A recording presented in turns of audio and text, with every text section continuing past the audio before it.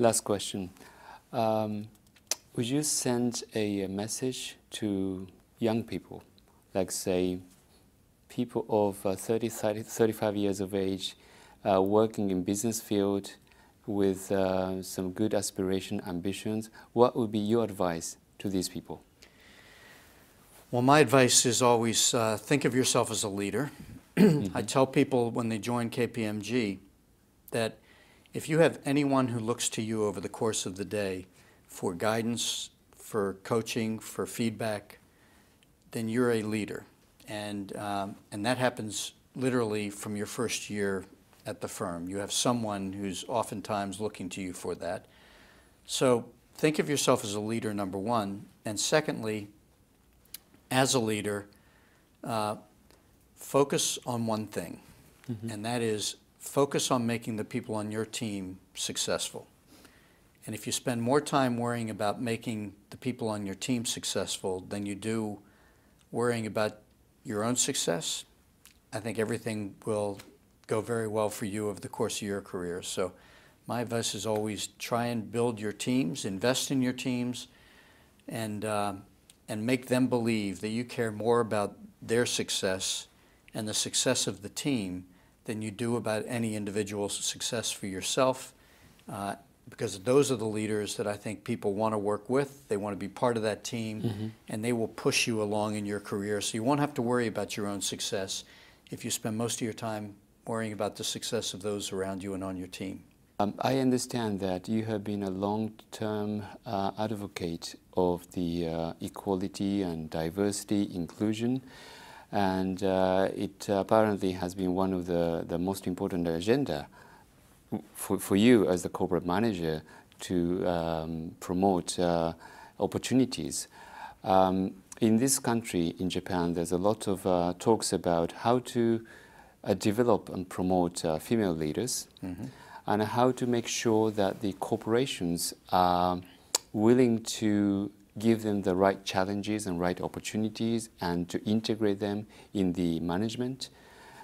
Would you have some advice to both female aspiring leaders and also for the management side? Well, it's a a complex challenge, and that goes without saying. But you know, I think it's very simple in some respects. It's simple from the standpoint of why it's so important to me, and I don't think you need to make the business case anymore. But I'll just restate the business case at this point. To me, it is all about talent, and if we're going to be the best firm, and I think most companies feel this way, you have to have the broadest pool of talent that you're looking at to draw from that you possibly can create. And then once you attract that talent, which hopefully is diverse, you've got to have an environment where that diverse talent wants to continue to build their career at your organization. Right. And that takes doing a lot of things right. There is no silver bullet. There's not one answer to that question, and it requires, I think, consistent and persistent emphasis. It takes right messaging from leadership in the organization. So I think I've got a responsibility in my role as chairman to be talking about this all the time. And but then there's an awful lot of things we have to do right to create that environment, create those opportunities, and make sure that our diverse talent, whether it's gender, ethnic, or any other differences that's... Well, one of the things that became clear to me when I became CEO is, as much as you might like to think that if I get on a webcast or a conference call with my 1,800 partners and I say something, that something immediately happens as a result of that. And nothing could be further from the truth. So, you know, on an issue like this, and this isn't the only issue, I'll come back to that, but on the issues where I think we are really trying to drive and evolve our culture at the firm, I became fairly convinced fairly early that sending memos and getting on conference calls and doing webcasts, it's important. You have to do that because people need to hear from you. But if you just stop there, you're going to fall flat on your face. And what I really needed to do was to take that next group of, say, 150 leaders in our firm, the folks who are managing partners in local offices, lead our functional businesses, whether it's audit, tax, or advisory, in our local business units, and therefore the people that are touching our people on a daily basis and really impacting their career development. We had to get that group of 150 people totally connected to the culture that Kathy, myself, and the rest of the leadership team at the firm was trying to drive. So about 9 months ago, we brought that group of 150 leaders together. We're doing it now on a regular basis. And what we're trying to do is say, you all need to be on the exact same page that I'm on when I'm talking to our people, because there is nothing that destroys the credibility of a message more than for me to get on a call. I try and have regular calls with that next tier in our organization, about 3,000 of our senior managers and managers. Nothing destroys credibility more than if I get on a call with 3,000 managers in our organization, make a big deal about something, and they walk into the office of a partner and says, John just talked about how important it is that we all get involved in X. And the partner says, if you want to. Or something worse, right? So, the message to that group of 150 is, we can debate it in this room. I want to have at it. If you disagree, I want to know about it. But by the time we leave this room, I need you on the same page. And in the first meeting we brought folks together, we had 3 really critical things we're trying to drive that we focused the entire meeting on. Innovation and what we need to do as an organization to innovate differently, what we need to do around high performance to drive a high performance culture, and diversity was the third. So we spent about a third of our time talking about diversity, and it was really this issue that you started on today, which is diversity is not just a nice thing to do because we're all good people and Kathy's really nice and she's trying to, do well in her role. It was really trying to connect the dots and intellectually kind of make the case for why we're not going to grow as fast, we're not going to be as profitable, we're not going to have the best people in the profession, and we are certainly not going to have not going to achieve all of the objectives we've laid out as a firm if we don't get inclusion right. And I think it was very effective. Kathy led a lot of it. But at the end of that discussion, I remember getting up in front of the group and saying, I hope you're convinced. I hope you're passionate about this. I hope you can catch kind of the emotional side of why this is critical. But you know what? If you don't, you still better embrace it. Because if you don't embrace it, and if you can't embody what Kathy and I are talking about in this regard, then you can't be in your leadership role. You can be successful with the firm, you can be a great partner, you can serve clients, you can do a lot of things really well in this firm, but I can't have any of that next group of 150 leaders who, when one of their managers comes into their office and says, I need to leave work early tomorrow because there's a women's network event that I want to go to have you say, I don't know why you're wasting your time on that. Right. And the reality is we have people that react that way in our organization. Sure. I'm not sitting here trying to tell you that we've got 22,000 people that all respond the right way. And what I said to that group of 150 leaders, I can't flip a switch and get 22,000 people all reacting, responding the right way. But I have to have this group of 150 responding the right way. And not just responding when asked, but really driving a culture that's going to eventually lead to the point where we do have 22,000 people that are all on the same song sheet and reacting the same way. So I hope you're passionate about it, I hope you believe it, and I hope you're convinced it's a critical business priority for us. But if you're not, you better still act like you do. Because if you don't, you can't be a leader in our firm if you don't. And that was the message that Kathy and I tried to share.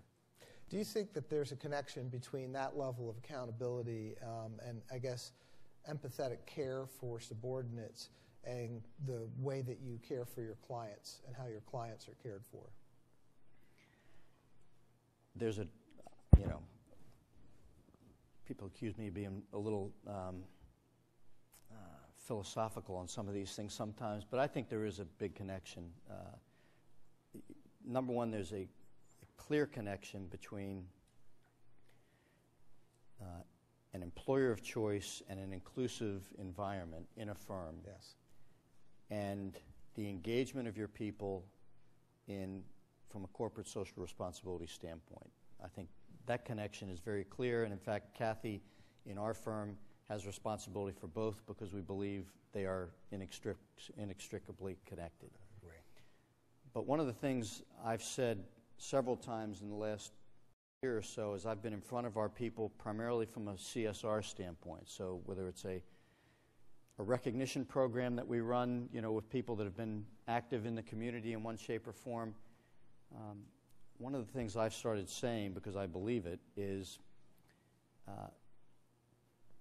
our best professionals are our most engaged people in community activities.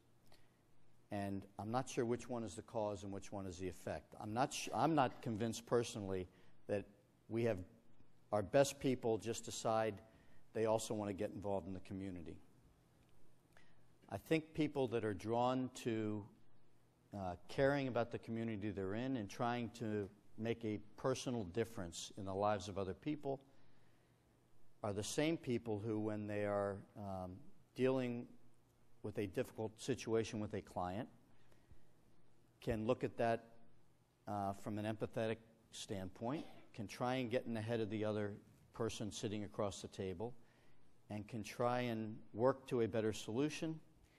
I think it's the same type of person who, when one of the people that works for them comes in their office with a personal challenge, a professional challenge, whatever it might be, can view that in a listening, a caring, and empathetic way. And the people that can do that effectively in our firm with our people and our clients are the people that get ahead and do better at our firm. And I don't think it's just a casual relationship between the people that you see exhibiting that kind of caring and empathy for the world around them that bring those exact same skills into the professional environment and are successful for many of the same reasons. So I do encourage our people. There are people that are just natural, that's the way they are, and they're going to be that way no matter who they're with. I think there are other people that when we encourage them to think more broadly, to get out of their own skin, to get involved in a meaningful way in the community, you can learn some skills. You can become, I think, more aware of other people's perspectives. Yes. And you can learn some things that change you as a professional and as a person by virtue of that experience. So it's not just a matter of people come in and you can't change them. I think we can drive culture and mold people and mold our professionals differently if we get them involved in some things in the community as well. As far as, why is diversity important? I know we've only got 30 minutes, and that question alone could take 45. But, I think to try and sum it up as best as I can, you start with it's just the right thing to do. And if you're going to be an organization which has as its hallmark integrity, you can't be an organization that is known wide and far and by its people for integrity if you aren't also known for doing the right thing across every dimension of the way you operate as a business, and this is certainly one of them. Having said that, that's not enough. I think in our experience, if you don't directly tie any initiative, I don't care if it's diversity or anything else that we're talking about, into the business strategies that we've articulated are critical for our future success, it's going to have much less impact, much less success than it would otherwise have. So, again, it's not that It's not the right thing to do. It is, but that in and of itself won't get us to where we want to get. So the way we've tried to approach it at Kpmg, we have 4 strategic priorities that we've been talking about with our people for the last 6 years. They haven't changed one bit. How we execute against them has to change as the marketplace around us evolves, but those 4 things have been very constant, and those 4 things are professionalism and integrity, quality growth, being an employer of choice, and making sure that globally we're as diverse as we can be. And what we've tried to do in the messaging, and certainly what I've tried to do in the last couple of years in this role, is to make sure all of our people understand how does diversity fit into every one of those strategic priorities. Diversity is not something that we hang off to the side and say, all right, we're finished talking about the really important things now, but let's spend the last 10 minutes on that diversity thing as well. If we don't bake it in and make sure that our leaders, all of our partners, and hopefully our people understand, if we're going to be an employer of choice and we're going to attract and retain the best talent, why do we have to be world-class in terms of an inclusive environment? If we are going to outgrow our competition, why is it critical to that objective that we are as diverse and inclusive as we can be?